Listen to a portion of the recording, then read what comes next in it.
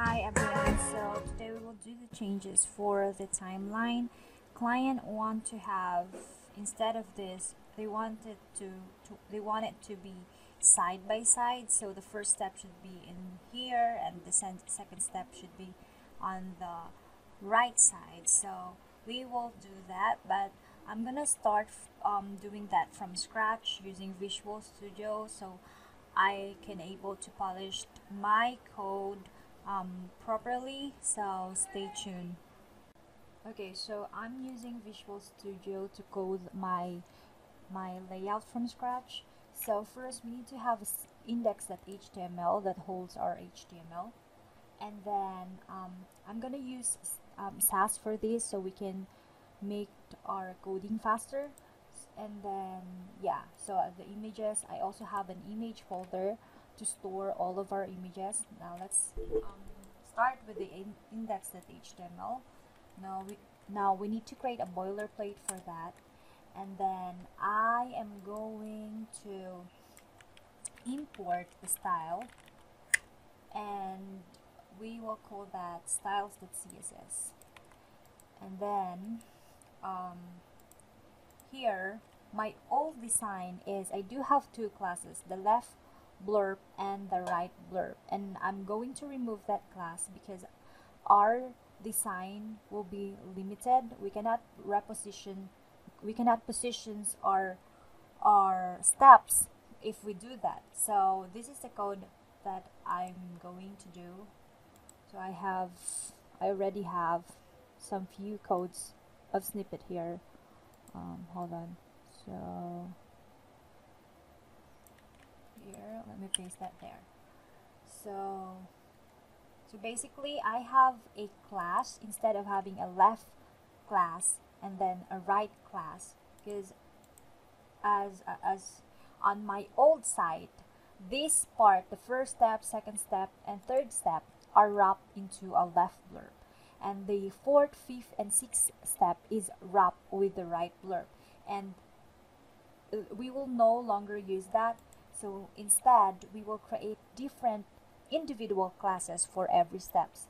So I've already done step 1, so step 2 here is step 3, so let's put that there. Finally, step 6.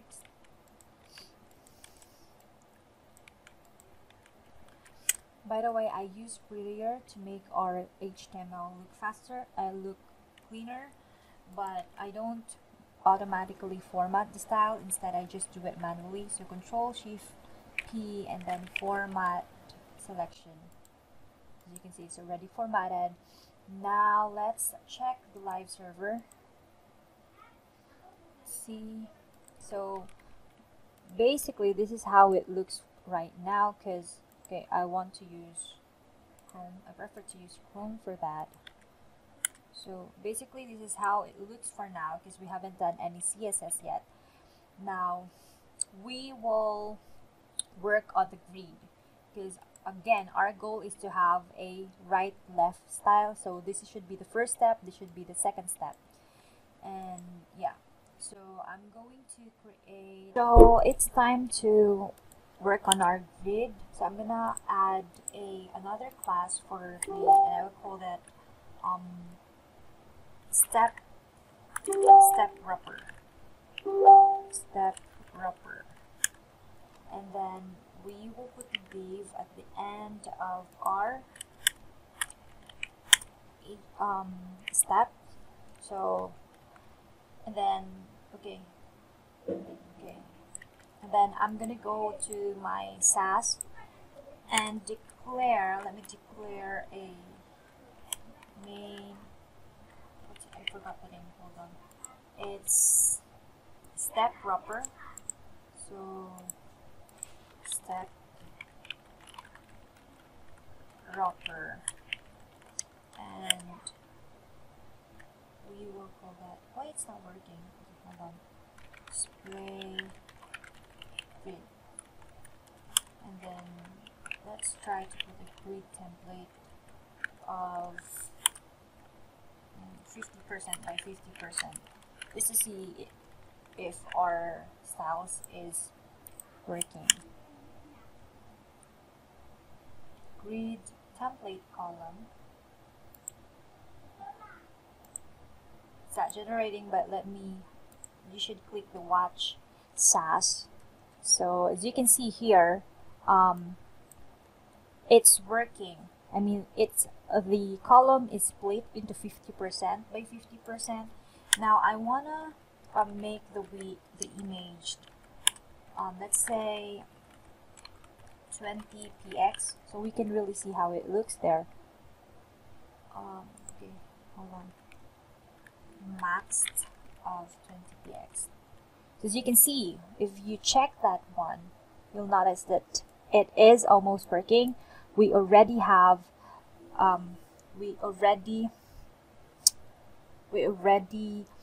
we're almost done with our design.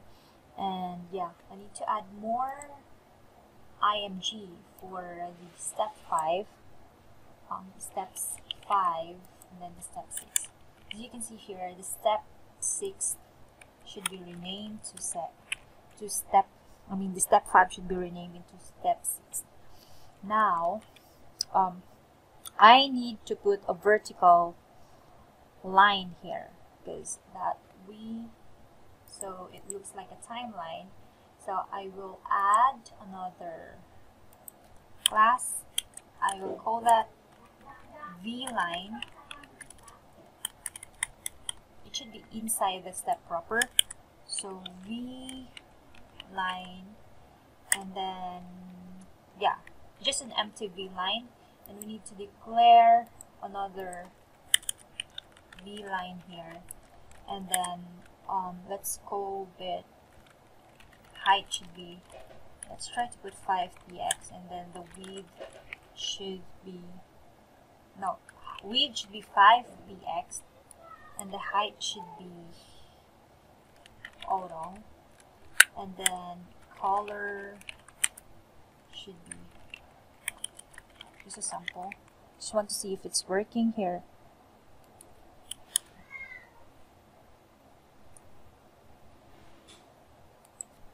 I think it should be background color red. Okay, it's working. You can see that there is a vertical line, and we already have all the elements for a timeline. It's time to reposition them. So we will use a grid areas to position our steps dynamically. So I will put this should be a grid template areas, and okay, first I need to, it's step 1, and then V line, and then step 2. So yeah, step 2. Remember, the step 1, we created a class called step 1. We created a class called V line, and step 2. Then yeah, let's do the rest. It's step 3, and then step 4, and then step 5, and then step 6. Now this should be 46%, and then this one should be 8%, and this should be 46%. And let's see how it looks here. Oops, wait, it's not working. Control Shift E, format document. We want to format our style here. So I was wondering why it's not okay. This is not working for now, our grid template areas, because we haven't declared a grid areas. So we need to put step and then step 1, and then this is a grid area called step 1. So that's the syntax for the grid template areas. If you want me to create a guide for this, please let me know. So yeah, let's do the rest. This should be 6 steps.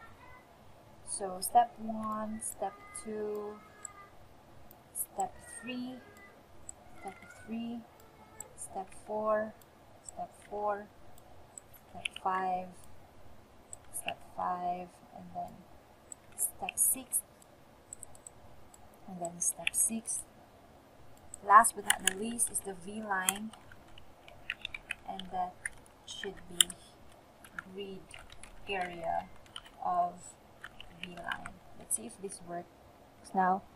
Okay, so as you can see here, our design is messed up, but yeah, hold on, I'm trying to figure out. Let me add a background for the step 1 to see where it is currently. I need to see where is it. Okay, the step line is at the end of the the step line is at the end of the browser. Something wrong with our classes is with our CSS. So I'm gonna try to check our styles.css. So we have put comma here. There shouldn't be a comma. And let's see if there's issue. We'll set the watch. So let's watch that. And then there is an error on the styles. Cannot find grid area for the step 5. So we haven't declared any step 5, so I will put a, so this should be step 6. There are some typos we need to fix.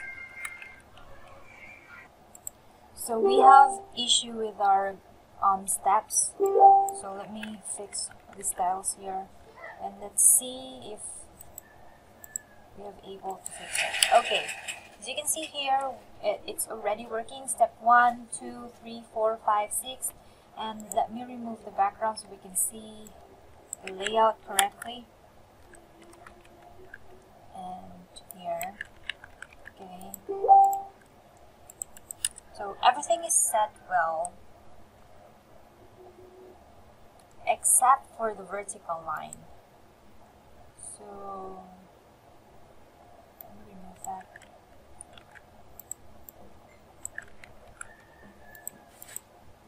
So except for the vertical line, there should be a line here as well.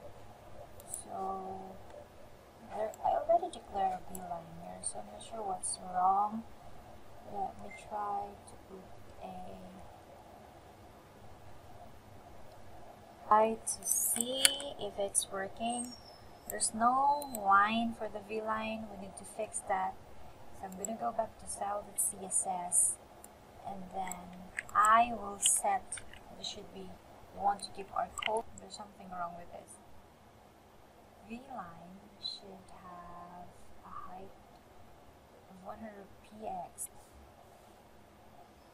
I was wondering why it's not working.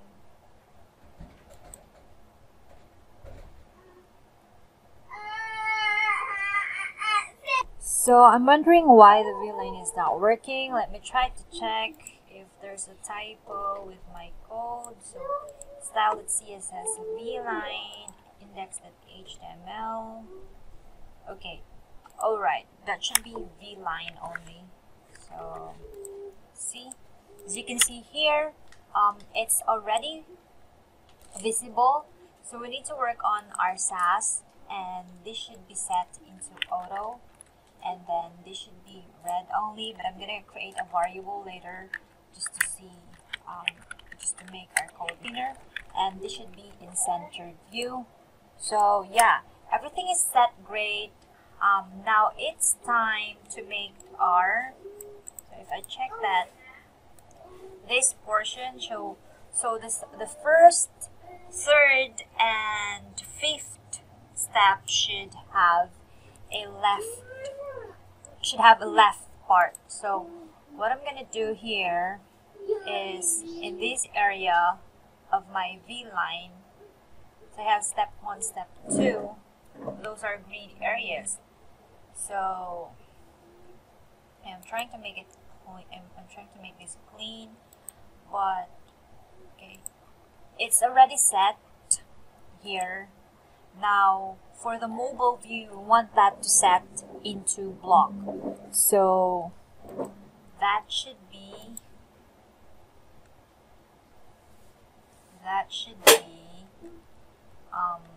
okay, I'm gonna set maxed media query for that, and then maxed width of, actually this should be media query for mobile view. Now here we don't want to put, we can use okay, we will convert the grid into block.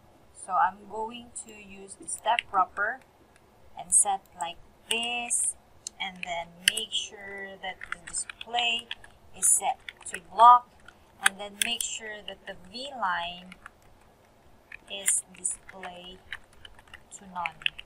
Okay, now let's see if this works. Yeah, so it's already working first, second, third, fourth, and fifth. Now the other thing that we need to do is, I want this first step, third step, and the fifth step to be left. 2, 3, 4, 5, 6. Let's see. Oh, I'm wrong. Left. Okay, let's see.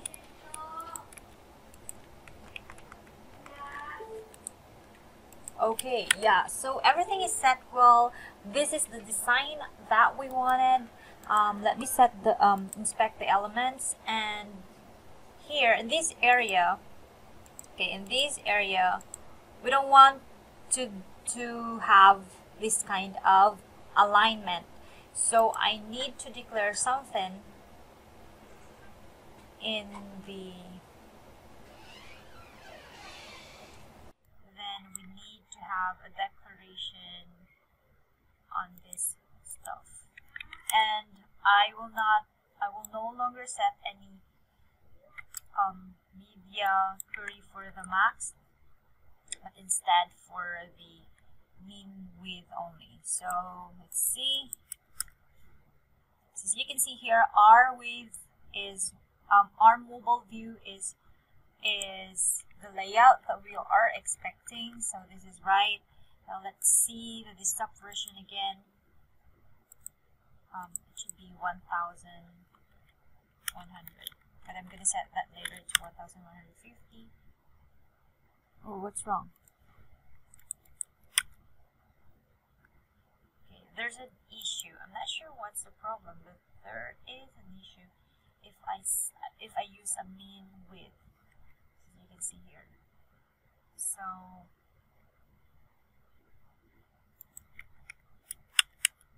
instead, what will I just do is set a media query for here.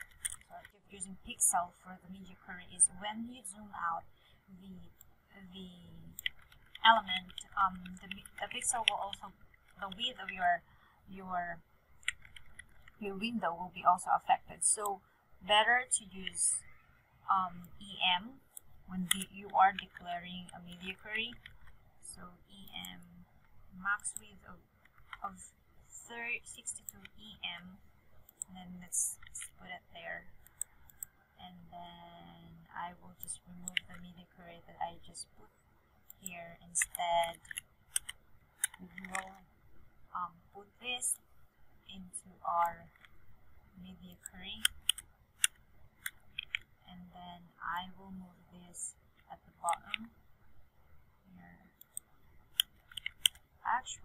need to set that. I think the best way is to set that. Yeah, I think let's just put it here. And let's see. Oh, so it's perfectly working fine. Let me set that. Let me try to view it in mobile. So this is the layout that we want. We don't want to have any divider on our mobile view, but if it's in 1100px, then that's the design that we are looking for. So I will set that into, I want it to be on the centered. I want the wrapper to be in centered. So that is margin and that should be 90 report. And let's see. So you can see it's perfectly working fine. And this is what we want. This is the client one. If you check the website, okay, check the website. This is how it looks at the moment. I'm gonna grab the branding color that she wants, and we will put that into our my SaSS class. Hold on. I will declare a extent of color. So in my SaSS class, let me declare a variable, so branding, primary color, and then set that into this. And here, all of the V line should be in red, in the primary color. Let's see. Okay. Also into our H3 should be, I need to set the H3 thing.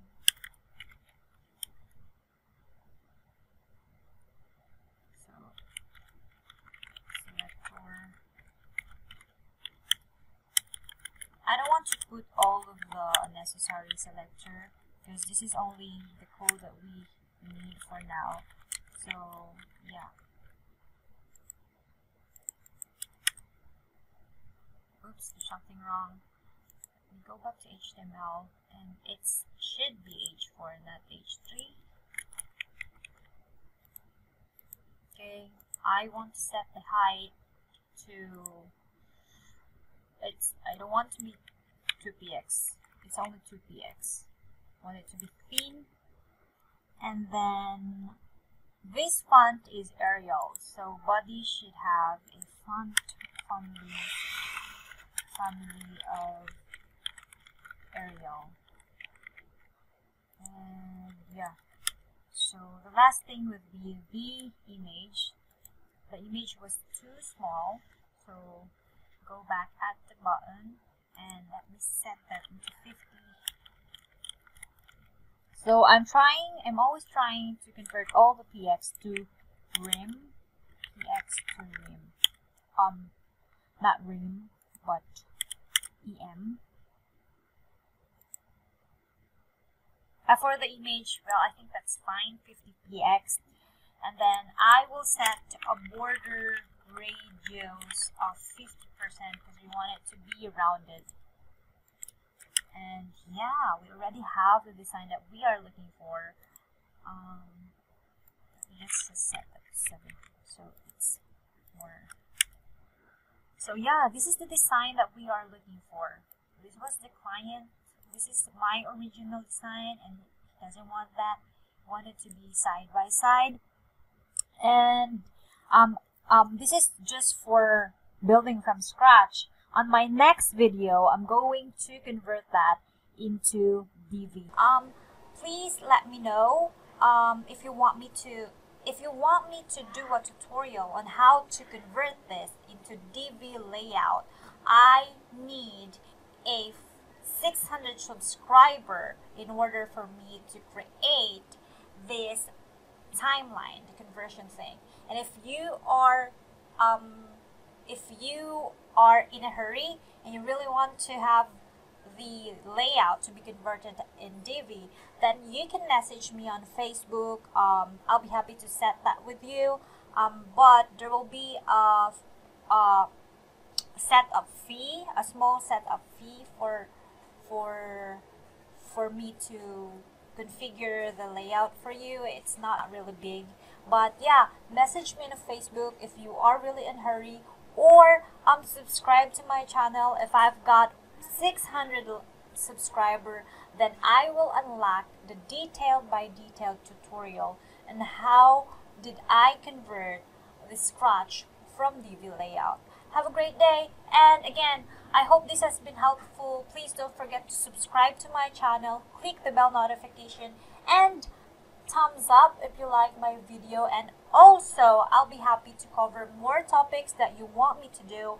Comment down below any kind of topics, AdSense, WordPress, and other stuff. If I can do it, then I'll be happy to share it on YouTube. Have a great day!